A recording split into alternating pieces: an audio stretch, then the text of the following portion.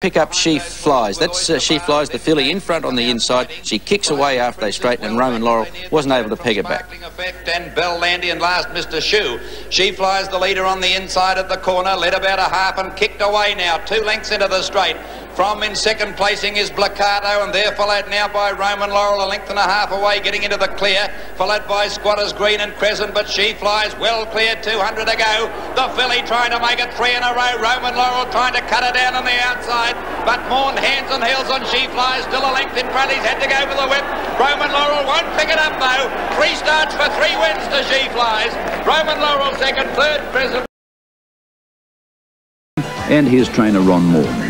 She Flies and the Morn family, another win, 3 out of 3. Yeah, it's exciting stuff. Well, especially in a big race on Caulfield Cup Day.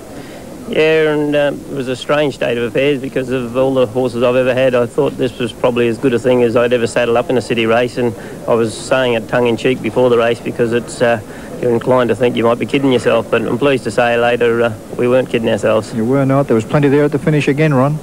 Yeah, well, this little filly sort of hasn't had the belly galloped out of her at home. She only works on the wood chip track at Ballarat, and the only 4 gallops she ever had in her life was 3 runs in her races and the barrier trial at Sandown, and even all of those haven't been under full bore. So